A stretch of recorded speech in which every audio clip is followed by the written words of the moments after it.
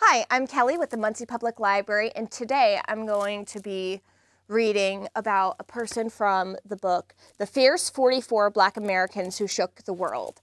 And this is written by the Staff of The Undefeated Portraits by Robert Ball.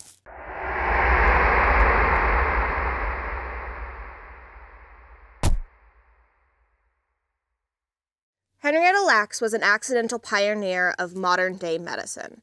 She was 31 years old and had 5 children when she was diagnosed with cervical cancer. Just months before her death, doctors at Johns Hopkins Hospital in Baltimore took pieces of tissue from her cancerous tumor without her consent. Lacks was not a slave, but parts of her cancerous tumor represent the first isolated human cells ever bought and sold. Her cells, known among scientists as HeLa, were unusual in that they could rapidly reproduce and stay alive long enough to undergo multiple tests. Descendants of Lacks cells live in laboratories across the world and are worth billions of dollars. They played an important part in developing the polio vaccine, cloning, gene mapping, and in vitro fertilization. The HeLa cell line has been used to develop drugs for treating herpes, leukemia, influenza, and Parkinson's disease.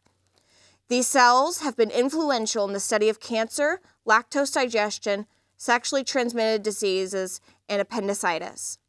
While scientists knew her name, for many years, her own family did not know her cells were being used or that billions of dollars had been made because of those experiments. It wasn't until a writer named Rebecca Skloot started a book about Lacks and the HeLa cell line that the public learned what had happened and how little her husband and children knew about her legacy. Her cells are saving lives today, but no doctor can be proud of how Lacks was treated. Thank you so much for watching, and if you liked this video, make sure to comment, like, and subscribe, and hit that bell for notifications. If you want more books like this, then you can check out the Muncie Public Library webpage.